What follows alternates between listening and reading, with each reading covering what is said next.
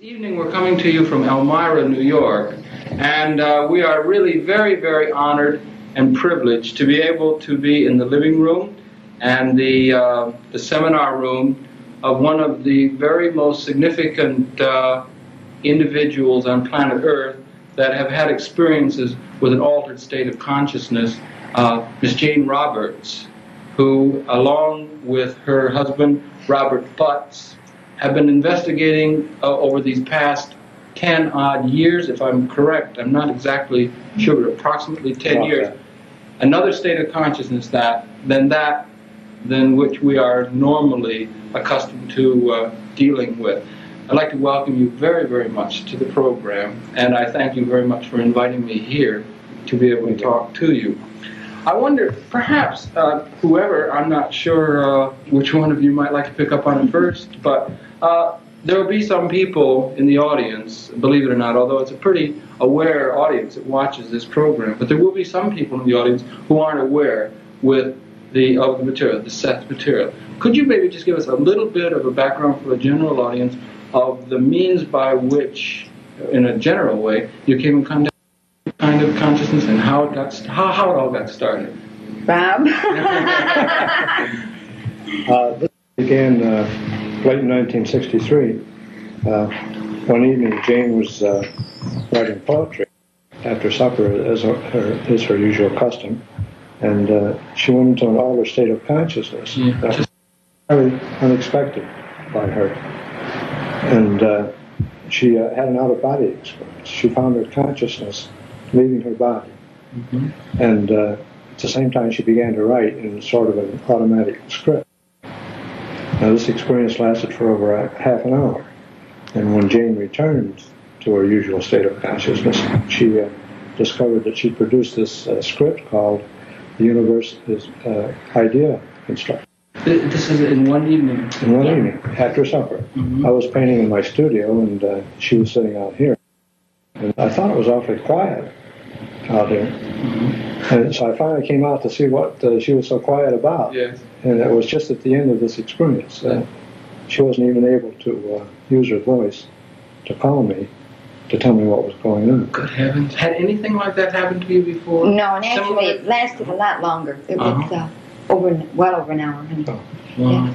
No, I just, I've been a poet from the time I was a child, and writing, and the next thing I knew, my consciousness was just gone. And it wasn't in out of body in the respect that I had another body, or thought I did. My consciousness through like the window, and then into the leaves, and into everything.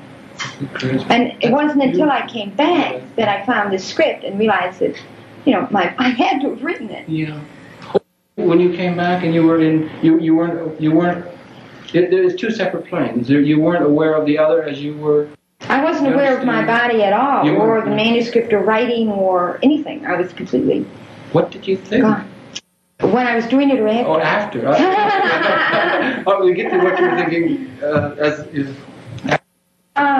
the first thing I did was call for Ron, and I saw the script, and I started reading it like mad.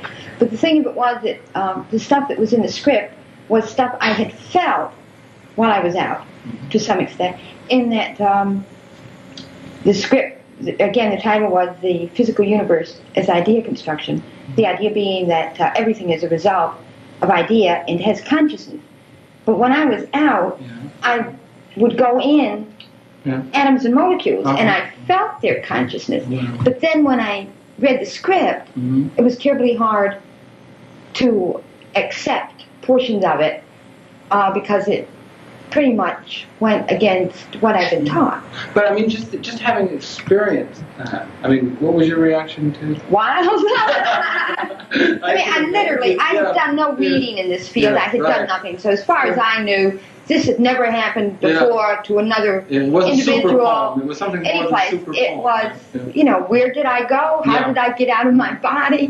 This is fantastic. Then I would presume that on the trail of that, you probably began to let's see. Did you begin to investigate this field? Yeah, then Edgar Casey, who had experiences similar, or Did you begin to investigate the field then? I was a writer. Okay. And so I had just finished my first science fiction novel, which was a paperback, called The Rebellers, and I was looking for something else to write.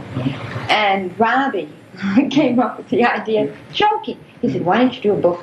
This must have something to do with ESP or something. Right. So why don't you get some books, read up on it, try some experiments, and if they don't work, you can always say that, well, I tried all this stuff, and it just doesn't work. And if it works, well, who knows? Yeah. So we started out, we got 2 or 3 paperbacks. We found out about Ouija boards and everything. And we borrowed a Ouija board. We didn't even buy one. And after, I forget, once or twice or something, we started to get stuff on the board. And with the psychological knowledge I had then, the first thing I thought of was, well, it's the subconscious. Rob was pushing it, or Rob would say I was pushing it. So we went through that long kind of thing. And after only maybe 5 or 6, 7 sessions with that, Seth came through vocally.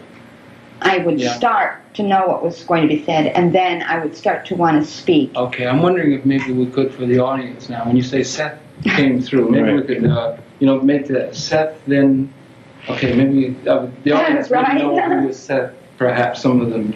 Seth would be... Well, on the board, the pointer would go over the alphabet and spell messages. Okay.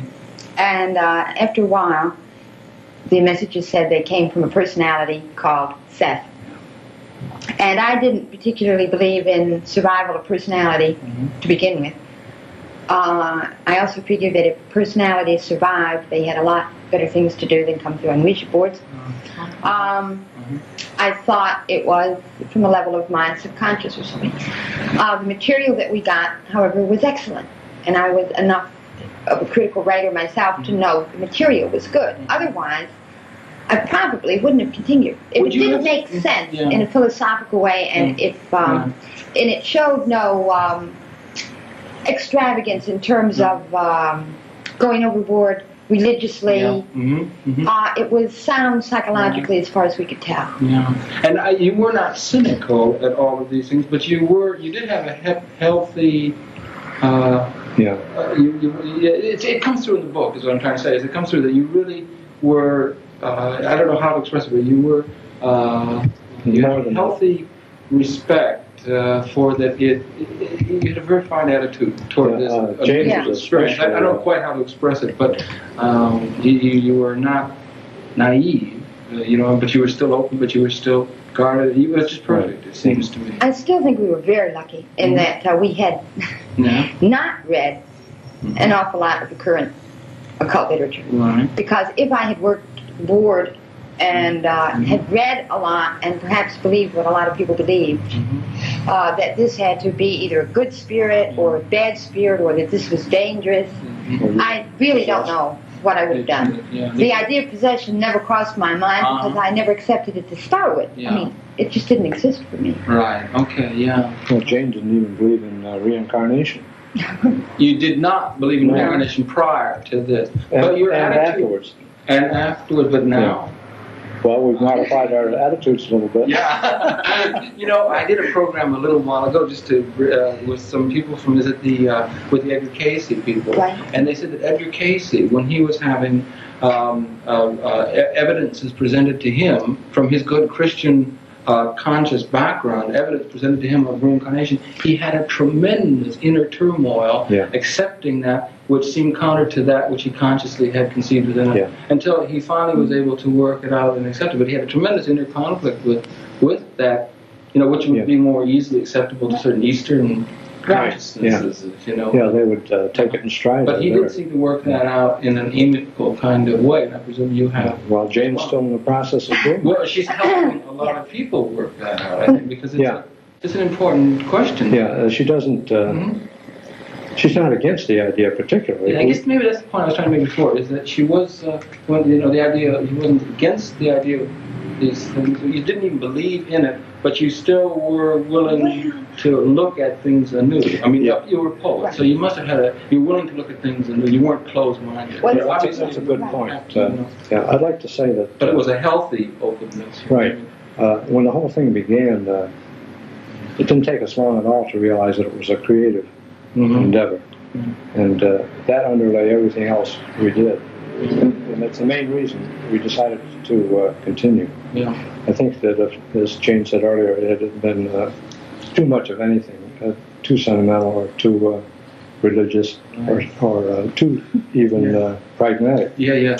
We'd have turned away from it. Yeah, right. But as it was, it suited us, of course. Right. And so we chose to. And that if I may say, that comes through the book. The book is beautiful. Yeah, well, that's the thing that we're mostly interested in telling people about. But I wonder, maybe you could continue a little bit more chronologically. So there was this entity, Seth, made himself available. Maybe you could tell them a little bit about Seth's state or Seth's session. Well, after the board session stopped, as they did very quickly, I just began speaking the words automatically for Seth without knowing what I was saying until I came out of trance. There was no training per se for this, no self-hypnosis, nothing. It just happened. Although I did give consent. That is, had I not wanted to do it, it wouldn't have happened. Okay, but I was so curious. I wanted to know what was happening.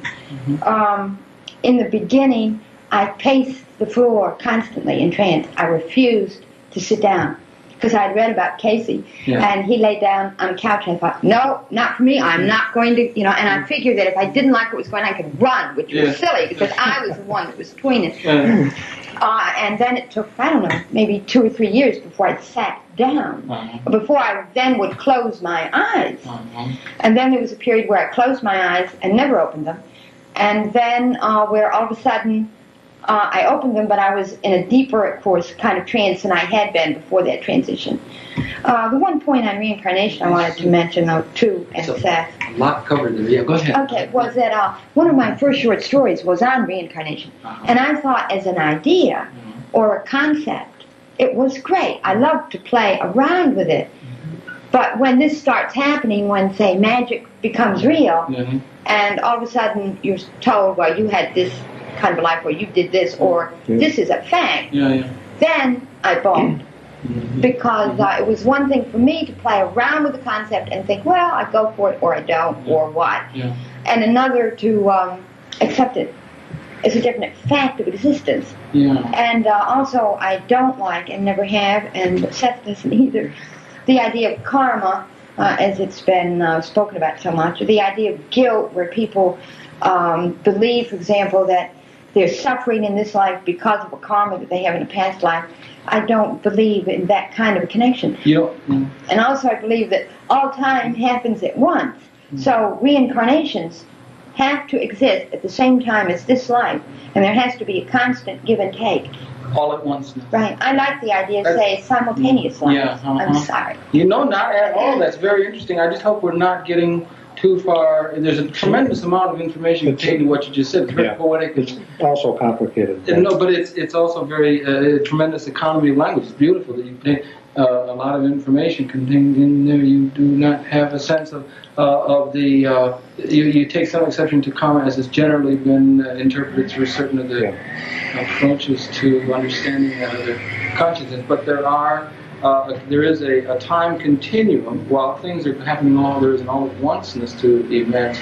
There is a certain continuum, or there are past lives or past experiences that people can be aware of and in touch with.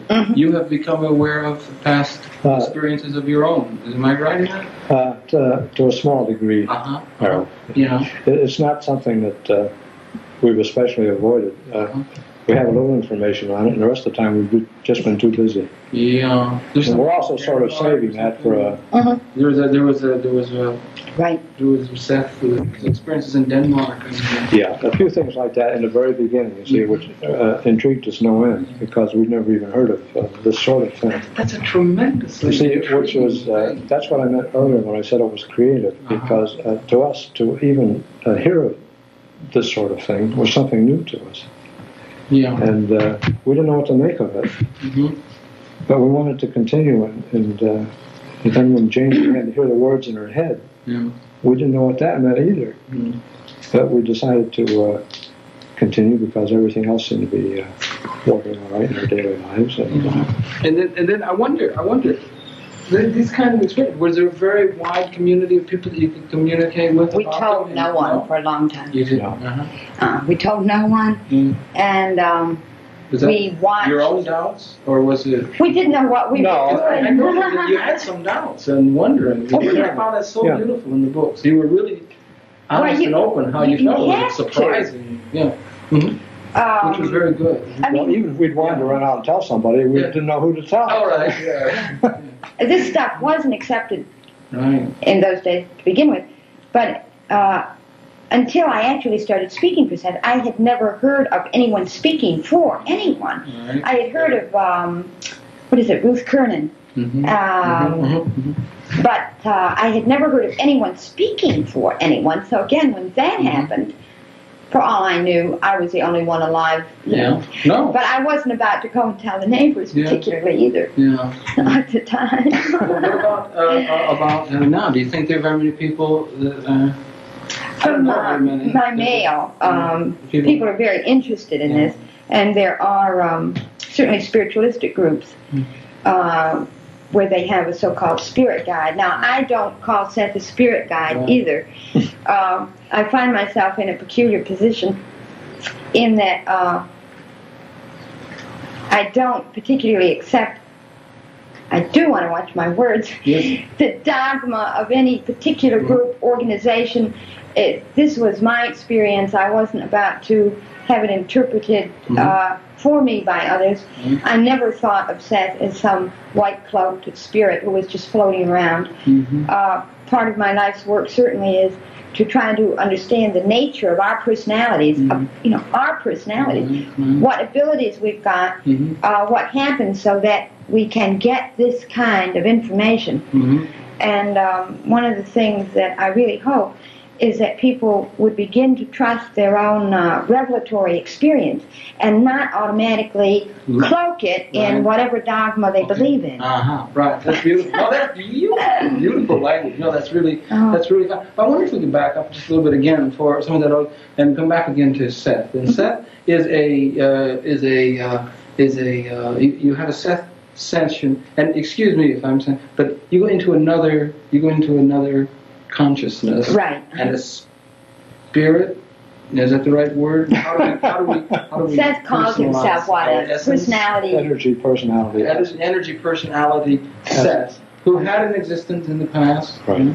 Many existences in the past, which he is aware of and has aware of a new consciousness, and comes and speaks through you.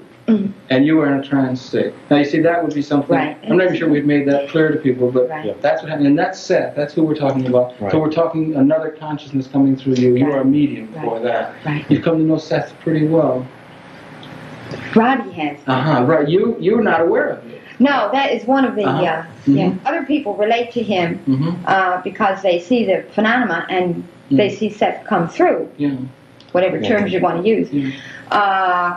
Where I am not able to relate in that same way. But you have your feelings, your interior experiences are unique.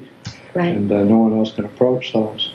See, in the beginning, Jane was always asking me, what did he say, how did he say it? Yes. Was he nice to these people that were here? Yeah. And so forth and so on. And I would do my best to explain, but this is all from an observer's standpoint.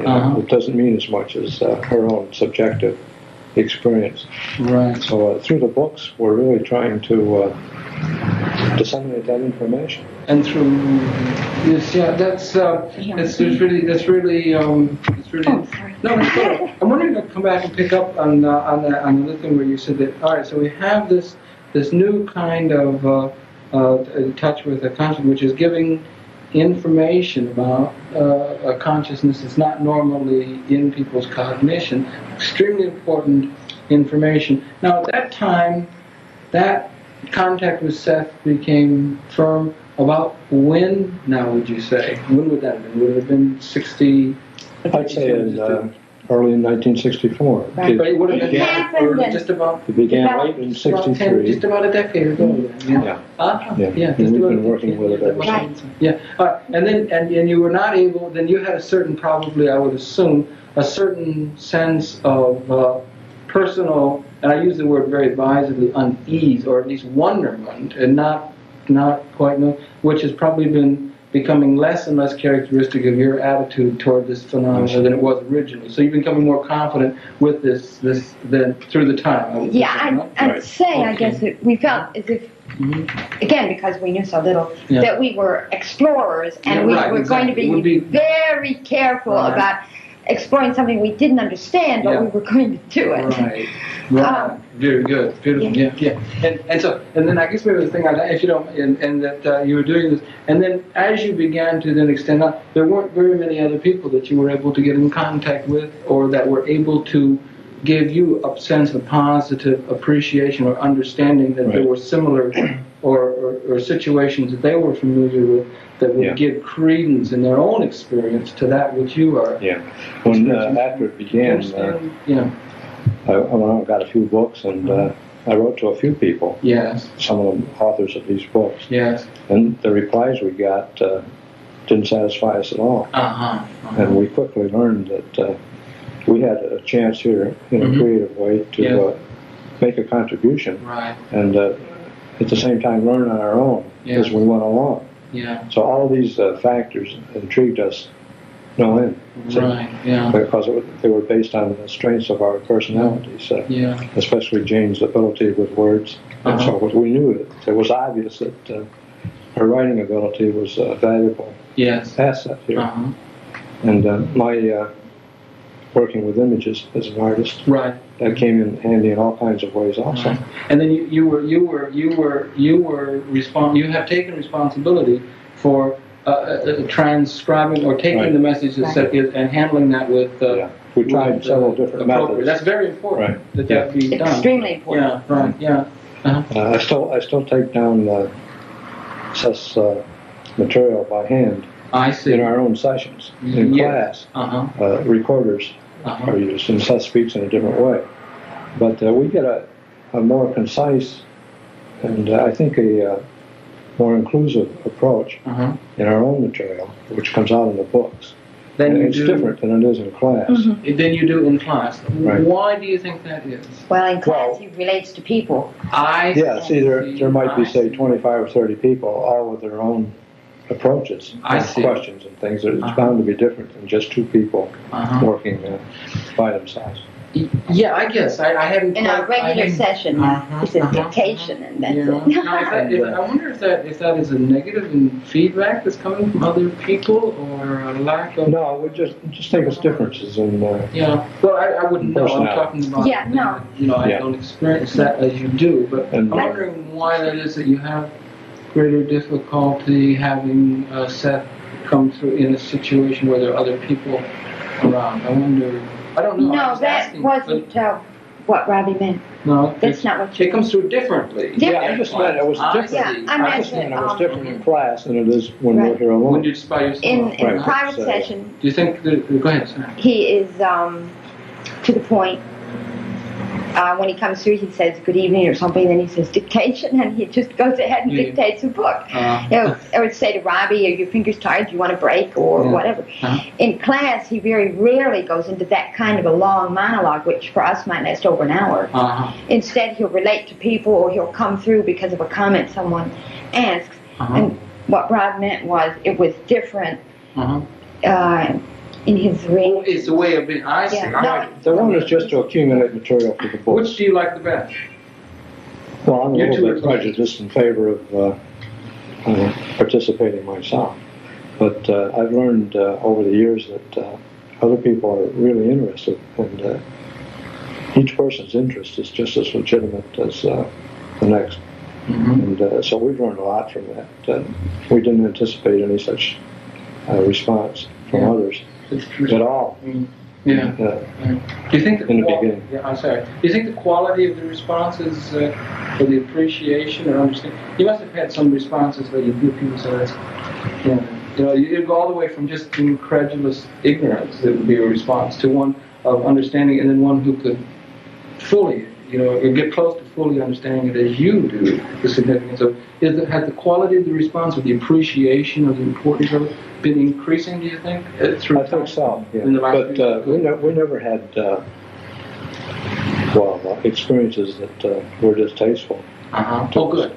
But we were aware of that. Yeah. When we first began to read up, we discovered that there was such a wide variety of practitioners in the field that it was almost a ready-made thing for and that sort of... and I'm wondering, have there been experiences similar to this historically that people have had that have been, I would say, negatively tainted in the mythologies that we've been forced to live with, in the I'd say that's probably happened. So that new consciousness. I couldn't. So that new consciousness or contact with it has in very many instances why it's extremely valuable. And in this case, you don't use the word guide. I would tend to think well, you don't use it, but I would myself would tend to think that what you're doing is a sort of a guiding. It's important in that sense. Yes, right. We hope it works out. But while it's very important, that new consciousness, they've very often been seen as people who were. Demonic or possessed, or all these kinds of prejudices that we're we began to become aware of that with our reading. Or even I'm wondering if I could say that you used the word previously where you said you became aware of occult literature. Occult has been associated, now I'm coming, let's say just I'm coming from academic, scientific community. The scientific community would deal with matters such as this, and they would say this is mysticism. This is not good, objective, hard Western reality. And the scientific community then would not be able to, or the intellectual, scientifically trained community that's trained in, to be very skeptical, would not been able to until now. Some of the so people. So I'm wondering now they're doing things like Carillion photography, where new perceptions that have been by certain people who were gifted are becoming objectively, scientifically validatable. So that mix between. So what I'm saying is that maybe that this is a particularly auspicious time for the coming together of a lot of different perceptions, but. Well, anyway, I'm not sure what I'm saying, except I would think that the reception for the readiness of the people, generally conscious to receive it, would be increasing. I mean, I should think that. Well, you see, we think that that's no accident. Okay. And that's part of the whole mystique that Jane. These are taking some large leaps here. Yeah. And I'll ask people to go along with it, but we think that we even chose to be born at this time, so that in this particular way, this information could start to be given out. Beautiful. This is important information. This is curriculum for a world that's wondering about a new consciousness within a certain temporal framework. That's it. And there is a major new relationship to universal mind that the whole of the human family is coming to at this particular time. This information is in touch with that and is extremely important. We hope so. It is. This evening we're coming to you from Elmira, New York, and we are really very, very honored and privileged to be able to be in the living room and the seminar room of one of the very most significant individuals on planet Earth that have had experiences with an altered state of consciousness, Miss Jane Roberts, who, along with her husband, Robert Futz, have been investigating over these past 10-odd years, if I'm correct. I'm not exactly sure, but approximately 10 years. Another state of consciousness than which we are normally accustomed to dealing with. I'd like to welcome you very, very much to the program, and I thank you very much for inviting me here to be able to talk to you. I wonder, perhaps, whoever, I'm not sure which one of you might like to pick up on it first, but there will be some people in the audience, believe it or not, although it's a pretty aware audience that watches this program, but there will be some people in the audience who aren't aware with the... quiet out here.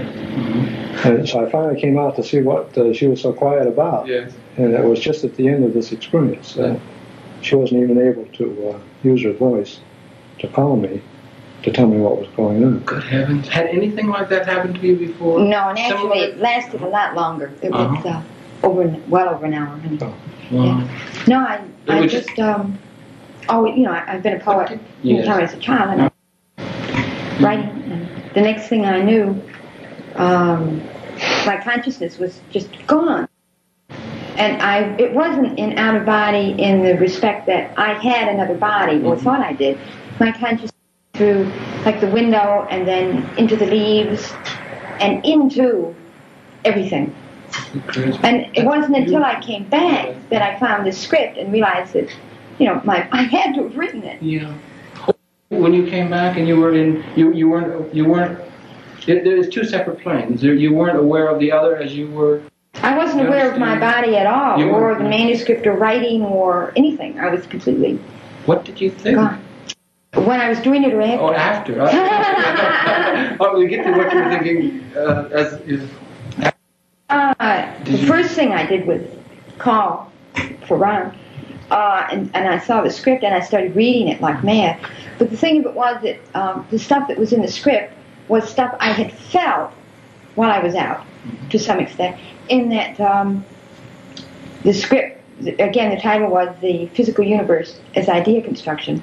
The idea being that everything is a result of idea and has consciousness.